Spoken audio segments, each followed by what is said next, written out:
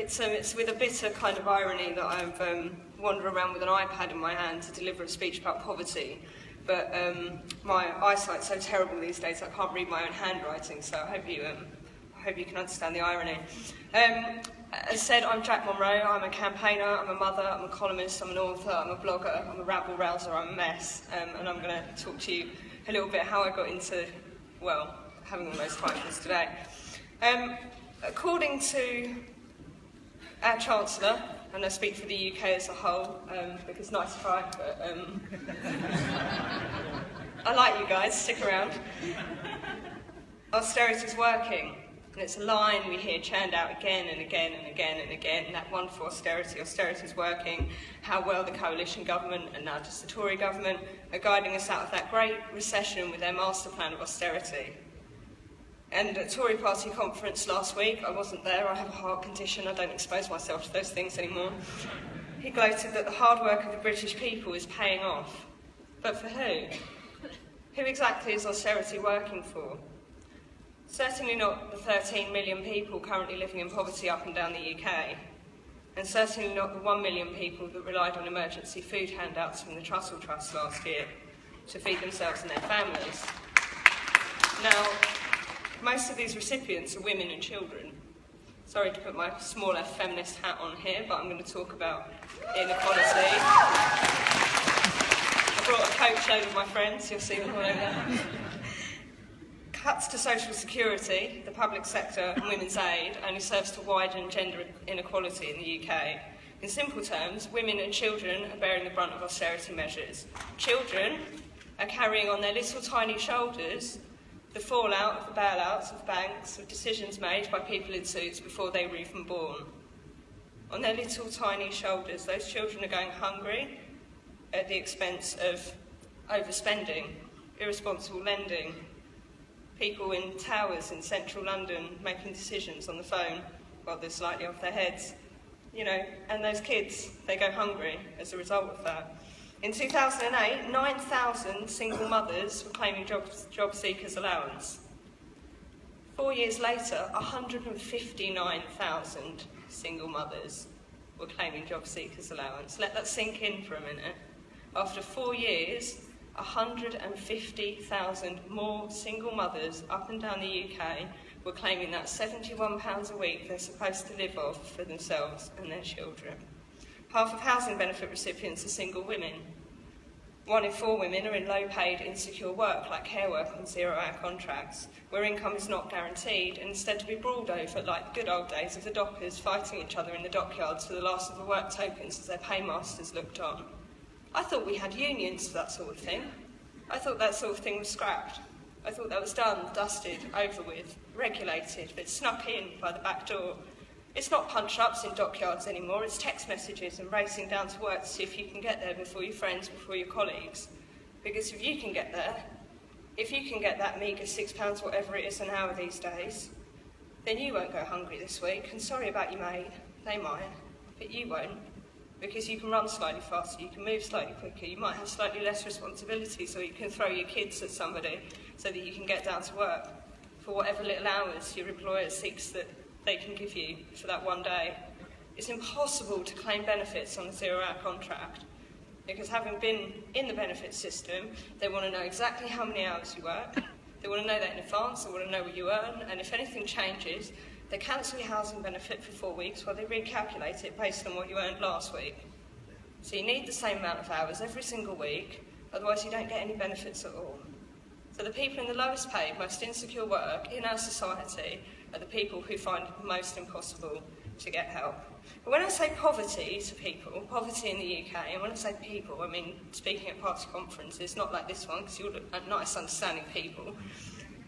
Generally, I'm met with eye-rolling, scathing denial because poverty is something else. It's something other. I've done work in Tanzania with Oxfam. People say to me, well, that's poverty. I say, no, we have poverty here as well. It's a different kind of poverty, and it's poverty. You don't need emotive TV appeals with wide-eyed children in order to understand that children in this country are going hungry.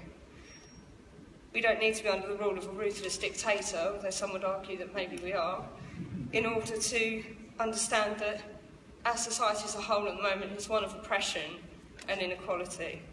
Over here, the sharp increase in the number of homeless families living in hostels and B&Bs, 3 or 4 new food banks opening every week and almost as many closing their doors because they're no longer getting donations. 1 in 5 people missing meals on a regular basis. We're not allowed to call that poverty, that's austerity. The word austerity conjures up images of cosy frugality, as though we're all living in a quaint snapshot of a post-war modern Britain. And I'm surprised that the propaganda hasn't made a reappearance to back up the Chancellor's claims. You know, eat less bread, food is a weapon, your own vegetables all year round, dig for victory, homegrown food, make to amend, keep calm and carry on. Apparently missing days of meals, turning the heating off for 2 consecutive winters and every bloody day and night in between is austerity. It's unscrewing the light bulbs so that you're not tempted to turn them on. It's selling your son's shoes. It's drinking the formula milk that the food bank gave you because it's all you've got left. It's turning off the fridge because it's empty anyway. It's selling everything you can see lying around that you might get more than a quid for. And it's walking everywhere in the pouring rain with a soaking wet, sobbing toddler dragging along behind you, going into every pub and every shop in walking distance. And by walking distance, I meant 7 miles either way from my house, asking them if they've got any job vacancies. It's trying not to go red as the girl behind the counter looks you up and down really slowly at your filthy jeans and your slept-in T-shirt and says no. There's a sign in the window saying vacancies available, but you know they're not for you. Is it any wonder that you can't get a job? Because you're exhausted, you're a mess, you don't look like you could do anything, let alone sell engagement rings to loved-up couples in Warren James. You just don't look together enough to get a job, so you don't get a job. You apply for hundreds, 300 before you stop counting. That's not poverty, that's austerity. It's dragging that toddler home after a day of endless no's. No, we can't go to the fun fair. No, you can't have a pop comic. No, we can't go have any sweets. No, we can't go in the toy shop. I'm really sorry your shoes hurt, but no, you can't have any new ones. And putting 2 jumpers on and tights and leggings and 2 pairs of socks and sitting at home in your coat and your hat because you don't have visitors anymore, so there's no one there to notice. It's trying not to hurl your dinner at the wall in desperate frustration when your toddler tells you that he doesn't want it. You're not surprised. It's Sainsbury's Basics pasta with half a tin of tomatoes poured over the top that have been open at the back of the fridge for a week. You wouldn't eat it, but it's all you've got. I don't want that, Mummy. I want something else. And there isn't anything else. And you fling all the cupboards open in frustration, trying not to yell at an innocent 2-year-old because there isn't anything else. It's getting up in the morning and giving him the last of the Weetabix, and you mash it up with a little bit of water because you haven't got any milk. And you're sitting across the table hoping that he leaves a bit. And it's when he looks at you and he says, "Can I have some more, please, Mummy? Can I have some bread and jam, please, Mummy?" It snaps you out of that daydream you're having about how you can carry your tiny little telly to the pawn shop and your guitar, and how to tell a 2-year-old that there is no bread and jam. According to Michael Gove, me skipping meals to ensure that my child would eat made me a reckless parent. According to Edwina Curry, me accepting a food bank referral form from the Shoreside Children's Centre meant I was a reckless opportunist. Very reckless, apparently, it's a word that they use a lot. And according to George Osborne, when I slipped my wrist and threw all my beta blockers, sleeping pills and paracetamol down my neck on my bathroom floor while my son was at his father's house, I was doing my bit for British society. When I came to, sobbing and throwing up, that was the hard work of the British people paying off. You get up the next morning, you jump in the cold shower, you stuff the bailiff lettuce into the overflowing kitchen drawer of unpaid bills that gives you a bit of fear every time you walk through it because it's just a bursting drawer full of money that you don't have that you owe to people that are going to come and break your door down eventually. You put long sleeves on, you walk to the food bank to join the back of a 60-strong line of mothers with pushchairs. You try desperately to look normal, to keep calm and carry on, because you're terrified that if anyone knew how you were living, you might lose that little boy. You're grateful for the tins and the tea and the sympathy, but you just want everyone to stop asking you if you're okay, because you're not okay. Food banks are often the only port of call for some of the hardest to reach members of society, people who wouldn't ordinarily ask for help. People for who the thought of visiting their local council office to query why their housing benefits have been delayed or suspended is another thing on a to-do list wrapped with anxiety. So instead they stuff that letter into that kitchen drawer full of final demands and bailiff letters. And you don't say it out loud. So food banks act as a signposting organisation, with agencies on hand to offer help for the issues that led people to their doors in the first place. In my particular food bank, there were child and family support experts, debt advisors, welfare support advisors, domestic abuse specialists, drug and alcohol intervention workers, all volunteers, all doing the jobs that used to be done by people who worked for the council before their jobs got cut, and now propped up by charities instead.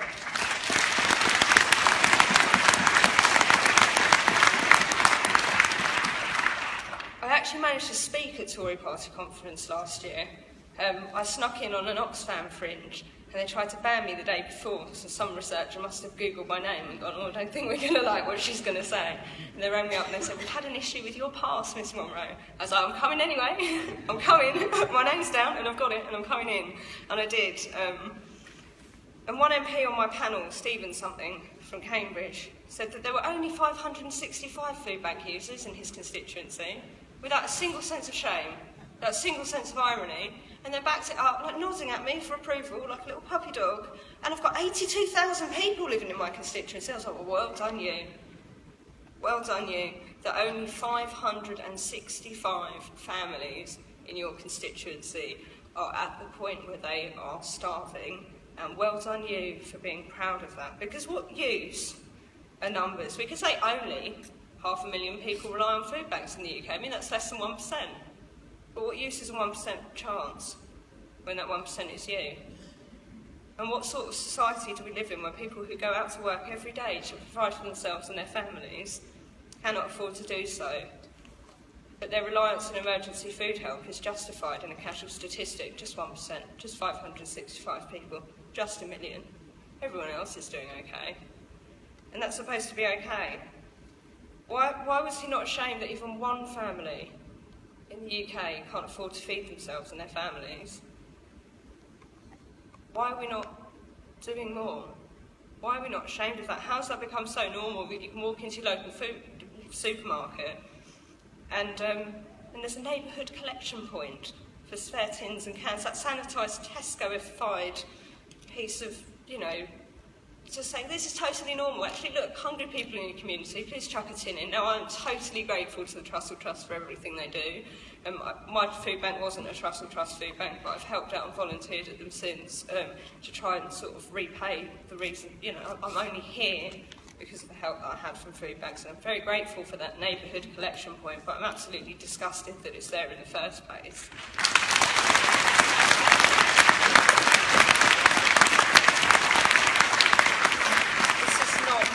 The dead donkey of a big society in action. MPs that pose grinning for the press as they cut the ribbon on their latest food bank opening is a disgrace.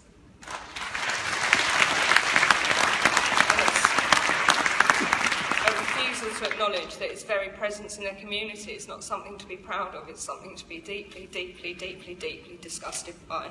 And the sad thing is, I've been giving this speech for 3 years. And nothing changes. More food banks open. The queue around my local one gets longer. More people go on benefits, more people lose their benefits, more people get sanctioned, more people kill themselves when their benefits get stopped.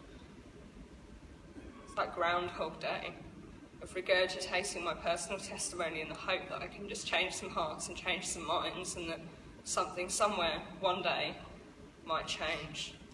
The need for food banks in one of the richest countries in the world. I went to the G8 summit a couple of years ago to discuss poverty and hunger, and I was still unemployed, and one of the national newspapers thought, we'll ask Jack along to give it some rage, and she can write about it for The Independent. And David Cameron sat about 6 tables away, tucking into fillet beef and violet artichokes, and I was borrowing £1 from my editor for a bag of crisps. That's inequality. But people assume because you're there and you've got a smart shirt on that you're doing okay. Last year, furious and desperate for change, I set up a petition asking the government to debate food bank use and investigate hunger in the UK. I got 100,000 signatures by the time I woke up the next morning. This is something that people care about deeply. And the debate was held and, overridden and overruled by people saying it's not real, it doesn't exist. These people deserve it, they spend their money on facts and tattoos and televisions and cheesy chips. Thanks, Jamie Oliver, for that one. But it's a debate that needs to be had again and again and again, and I don't care if I've got to give this speech every day for the next 3 years. I want change. We need change.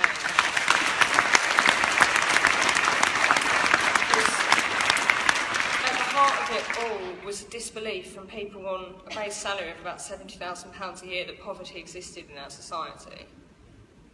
Austerity has been sold so hard to us with its spoonful of sugar as George's marvellous medicine, but it's a cancer at the heart of a decent society.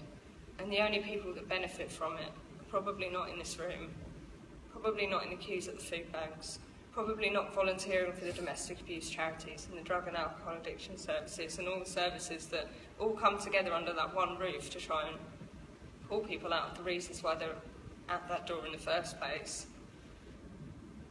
And what can you do? People say that to me all the time. It's one of my most asked things after I give a speech. They say, well, what can I do?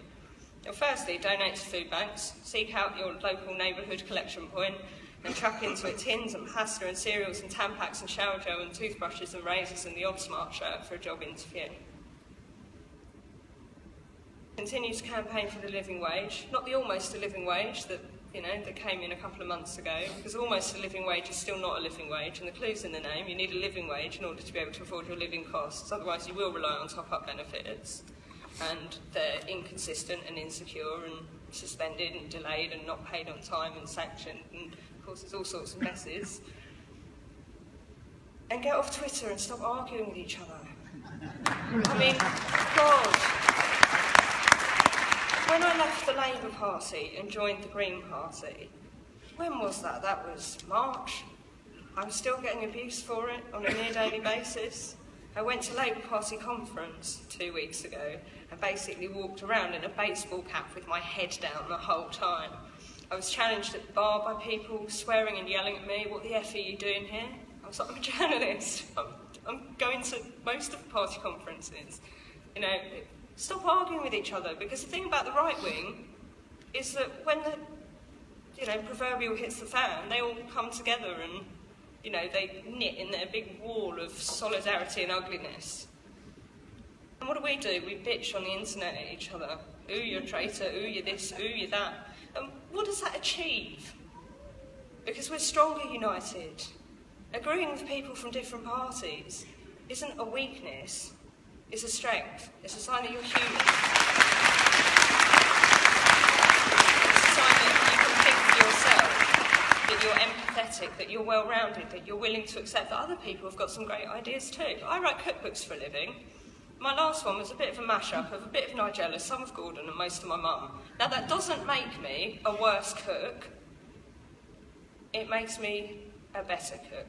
By borrowing bits from people that I like and admire and agree with, my cookbooks are better than they would be if I just had to rely on what I eat on a weekly basis, which is mostly toast, if left to my own devices. No one wants a cookbook about toast, so I borrow bits from people who I agree with, and that doesn't make me weaker, and they don't have a go at me about it, and I don't have a go at them about it, because I don't think I'm better than anyone else, and I don't think my ideas are better than anyone else. And if only we could apply the same rules to politics as we apply to cookbooks, which is nick all the bits you like, mash them up together, package them as something new and amazing and sell it for a £5, we'd be in a lot better place. Because someone said, and it might have been Banksy, but of course none of us know who Banksy is, so it might not have been Banksy, said on Twitter a while ago, promote what you love instead of giving your energy to what you hate. And I find that truer and truer. Campaign firmly but gently, kindly. As a campaigner, I've recently been saddened and bemused by some of the tactics of people who call themselves my peers. Trashing a small business, setting fire and covering it in pain is not building a community. Terrifying women and children and trapping them inside while you have riots and swear outside it is not rebuilding your community. Throwing an egg at a Tory, we've all fantasised about doing it, but guess what? It doesn't achieve anything apart from distracting from the issues, and then everybody ties us all with the same yobbish brush and we'll never get anything done. So, campaign, organise, research, protest, demonstrate, and tell your stories loudly and clearly and again and again and again, and listen to the people who do, because we are stronger united. My friend Hetty Bauer, I met her at a Labour Party conference about 2 years ago when I didn't have to go in a baseball cap and they actually allowed me to speak at things. She was 107 years old and she marched from Cable Street all the way to the Save Louis Khomeini marches a couple of years ago in a yellow Mac. She marched and she marched and she marched and she marched and she always stood up for what she believed in. And she said to me, "We must fight, because if we don't fight, if we fight," she said it much more articulately than me. She had had more than 3 hours sleep. If we fight, we might not win, but if we don't fight, they'll definitely win. Don't fight each other. It's me, I'm ad-libbing now, channeling Hetty. Don't fight each other. It's a waste of energy. Fight the enemy. The enemy is austerity. The enemy is cuts to welfare. The enemy is making mothers and children up and down the country, up and down the UK, hungry, freezing, starving, suicidal. Fight those bastards. Leave each other alone. Thank you.